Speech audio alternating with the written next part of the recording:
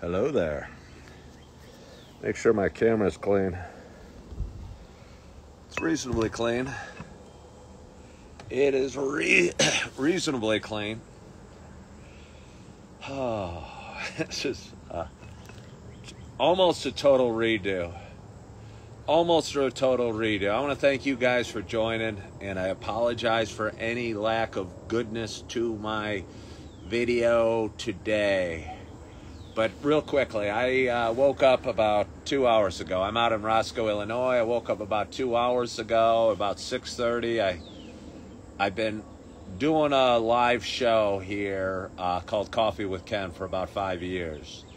And about a week back, I decided I was going to alternate between hopping on live on Instagram and hopping on live on TikTok, just to see how it goes. And Instagram's a fun, friendly, warm, fuzzy site that seems to grow pretty quickly for me, and I have a good number of followers on.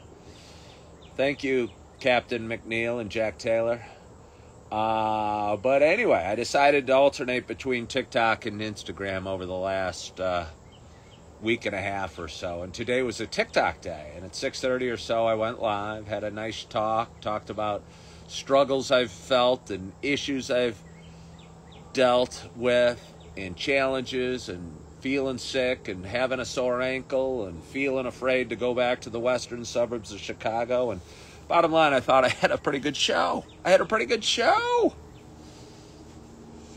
And I always download these shows and share them on various social media platforms. And I've had a lot of struggles with TikTok, to be honest with you.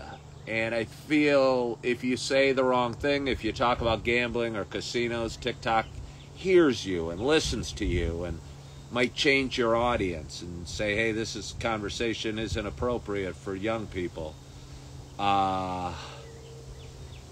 And shut your audience down to certain people. Or if there's just people watching and listening a little closer than I want to every word I say on TikTok. And I'll tell you what, it bothers me. It bothers me. And I've had videos cut off in the middle of conversation because I'll be talking about stuff that they don't approve of.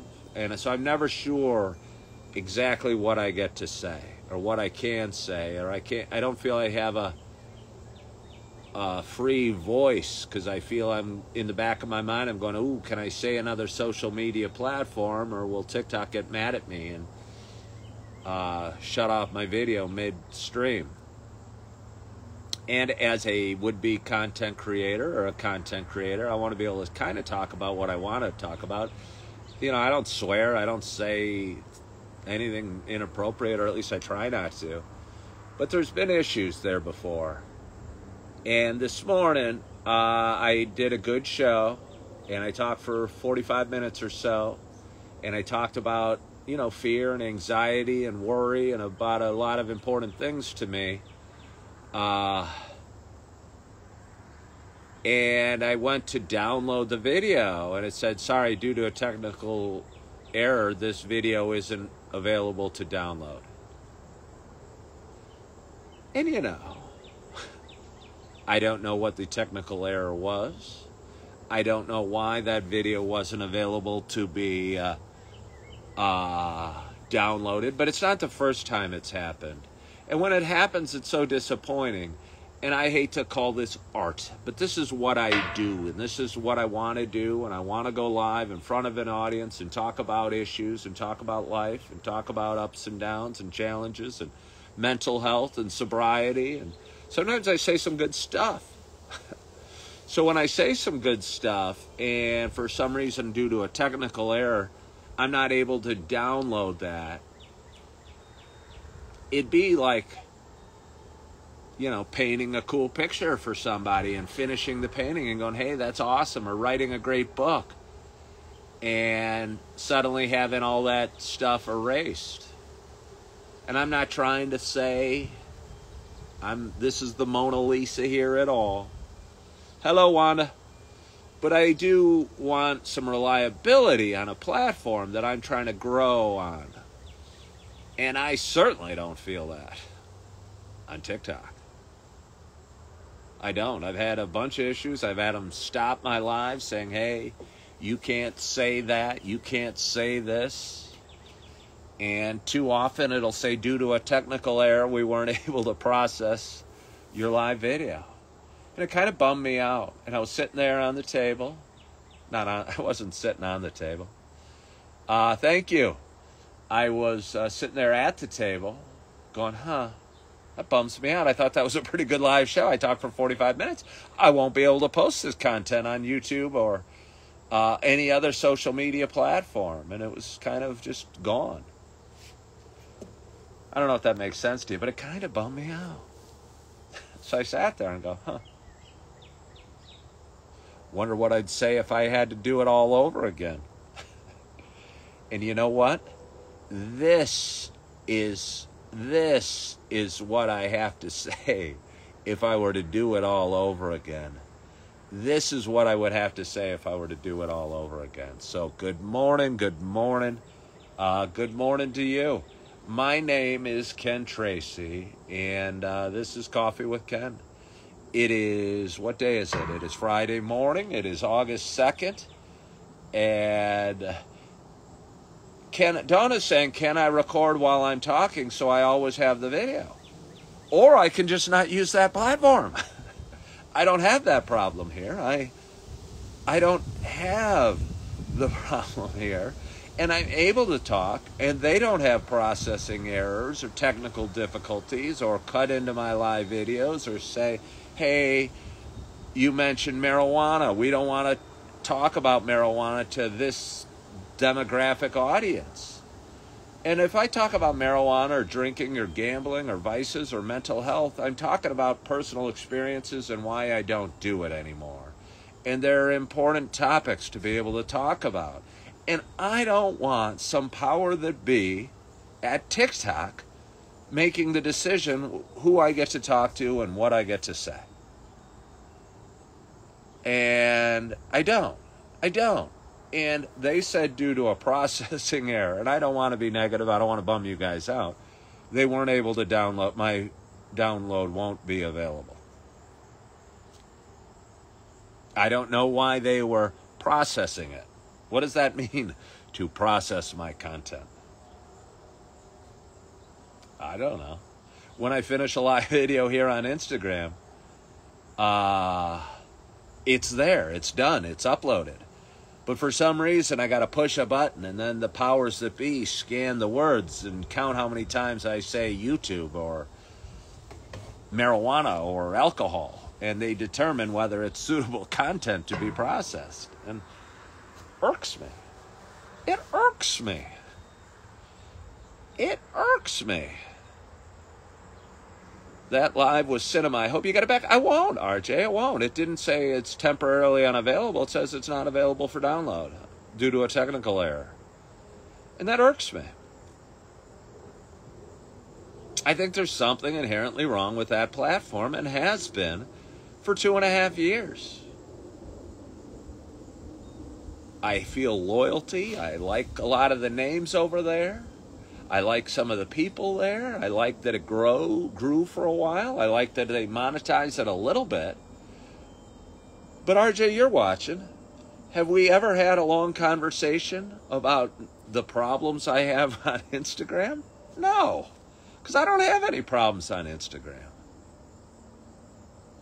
But on TikTok, how many times have I talked to you about the issue on TikTok? It's ridiculous. So anyway, sorry about all that spewing of negativity. We enjoyed watching you over there, but this is terrific. Well, thank you, Jack Taylor. I feel I get to talk. I'm not kidding. When I'm on TikTok and I'm saying I'm trying to tell the content creator's experience about sharing videos over to YouTube, I'm thinking somebody at TikTok's mad that I say the word YouTube. Yeah. Or if I say casino. I was talking about gambling the other day and how there's too many casinos in Montana. and how it's not good for things. And I got a little warning saying, hey, this is inappropriate content for people of a certain age, so we're going to stop. I don't know. I feel I should be able to discuss with a 15-year-old that too many casinos is not a good thing. But the powers that be at TikTok determined it was inappropriate for people under 18. I wasn't soliciting gambling. If anything, I was soliciting not gambling.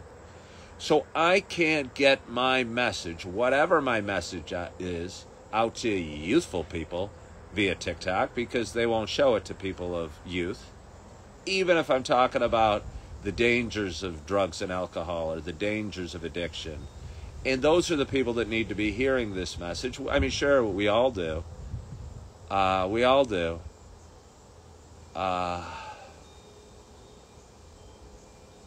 But it's uncomfortable having, and again, I hate that this is negative, but maybe somebody needs to hear this. It's uncomfortable having somebody listening to every word you're saying and determining if it's okay or not.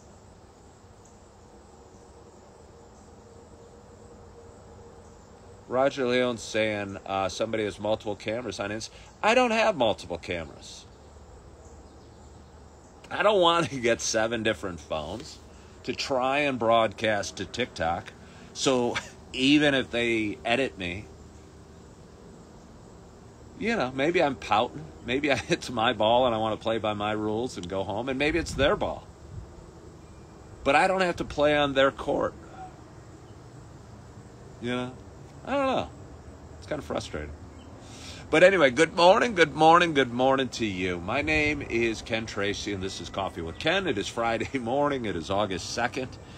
It is, even there, my clock's on there, 8:08 a.m. Happy Friday. It's a show I've been doing for quite some time. It's a show about me talking. It's a show about me sharing some experiences, sharing some ups and downs, sharing a little bit about life and the frustrations. People say, hey, I'm always so positive. They like my energy, my positivity. Well, I've just spent 10 minutes bitching about TikTok. And I'm still annoyed. I don't think I've gotten it off my chest enough. So maybe we'll retouch that. But for those that have been watching a while, you know it's not just a show about me bitching about TikTok. You know it's also a show about me sharing my love of coffee. And with that, hey, Maverick, stop talking about them. Maverick's talking about these hate groups that hate me on TikTok and say a bunch of mean things about them. Stop talking about them. Stop looking at them. Stop giving them any attention. You know? So stop saying that. I know they're there. Kelly, it seems to be.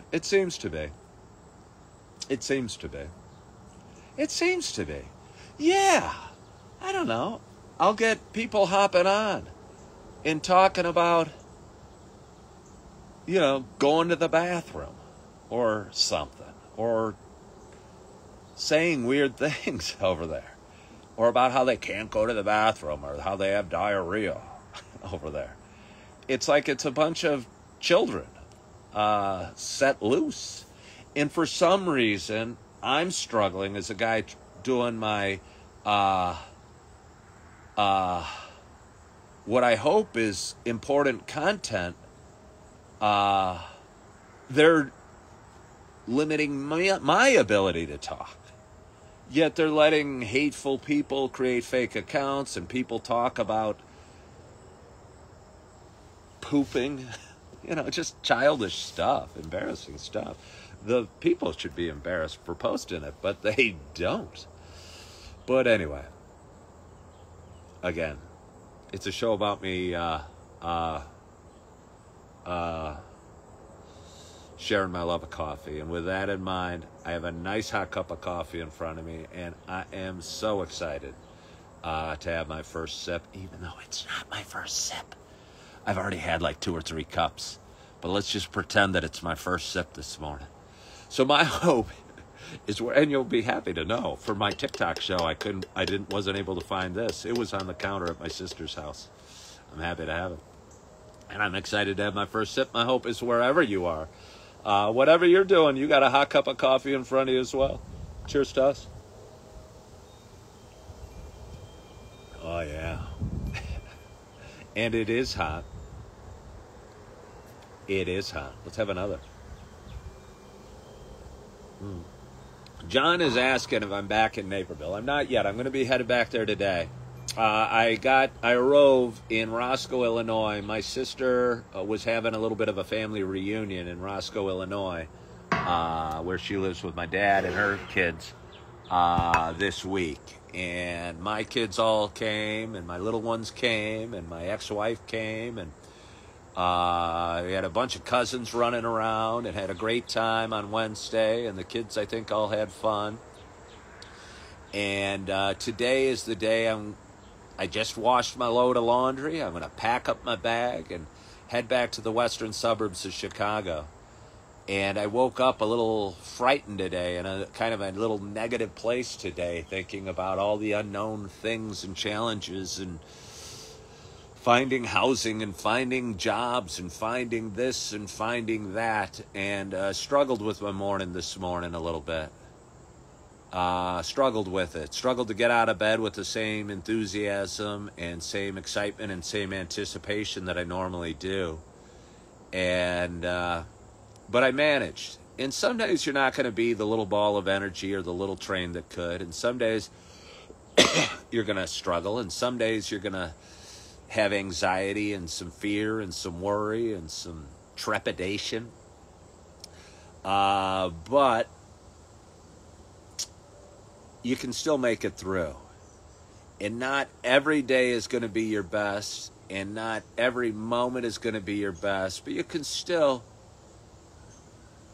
do your best and try your best and give it a good effort and get out of bed and make your bed and move forward and make your coffee and do your coffee show. And even if a certain other platform ban or doesn't process it correctly, you still have options.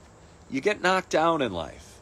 You crash. I crashed my bike 5 days ago and I still got scrapes on my knees. I don't know if you can see it. I still got a swollen ankle.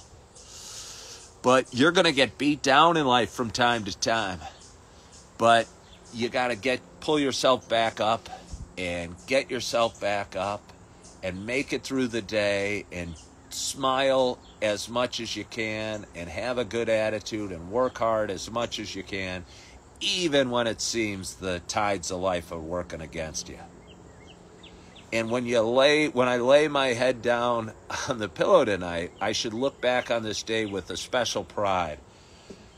Not because I had a little bit of a negative attitude or a more negative attitude than some days, but because I had fear and a negative attitude, but I made it through and did well and accomplished what I needed to just the same. And that I didn't feel my best, but I did the best I could anyway. And, 'cause yeah, I think people watch me and I'm always smiling and always laughing, but I'm also talking about stuff. I'm talking about struggles, but I do it with a smile and laugh. And sometimes I don't feel so laughy and smiley. And again, when I woke up this morning, I was laying there going, oh, I got to do a bunch of stuff. I got to pack my scooter. Where am I staying tonight? I'm not totally sure. I still have a cold. Oh, no. My ankle still hurts. Oh, no. Am I going to walk into these restaurants limping and saying, hey, hire me? I'd be a great waiter. I'm going to work hard. I'm going to hustle. And they're going to look at me limping in going, hey, I don't know if I want to hire a guy that can't walk. But as I said earlier, when you're feeling overwhelmed and you feel like the day's going to be more than you can manage or that life's more than you can manage, and I know some people that have felt that life is more than they can manage, I think the best strategy is to break it up into little nuggets and not think too far ahead. And as I was laying in bed this morning, I was trying to think out things I was grateful for, and I thought of like 2. Usually I can think of 5, and when I think of 5, I start thinking about 1,000,000 of them. But I said, okay, well, that's 2. That'll have to do. And then I stood up. And I said, okay, now I got to make my bed. And I tried to make my bed, and it didn't make very well. And the sheets and comforter didn't fluff up and lay back down the way I like them to. And the sheets were all crumpled up, and I did it again, and I was kind of in a grumbling mood. Then I walked upstairs, and I stubbed my toe, and I hurt my ankle, and I go, my ankle hurts. But I kept walking. I made it up to the top of the stairs. Then I couldn't find my tumbler. And I said, dang it, I really like that tumbler. Let's have another sip of coffee real quickly. I really like drinking my coffee out of the tumbler because it stays hot. Crap, what am I going to do? Well, I'm at my sister's house. I gave her a few Coffee with Ken mugs, so I'll do my show with Coffee with Ken mug. And came out, took my first sip, and again, I was on another social media platform. And the coffee wasn't quite as hot as I liked, but I had a great show. And felt really good and felt really proud and managed to talk for 40-some minutes. And I was excited to post it on various social media platforms. And I was thinking, oh boy, when I go back and edit this video, there's going to be a lot of good,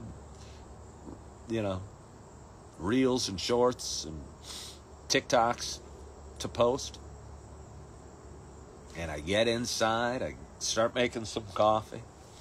I find my tumbler, which puts a big smile on my face. And then I'm trying to download the video on that other social media platform. Processing. Oh, I'm sorry. Due to a technical issue, we weren't able to process your video. It's unavailable. I tell you what, that bummed me out.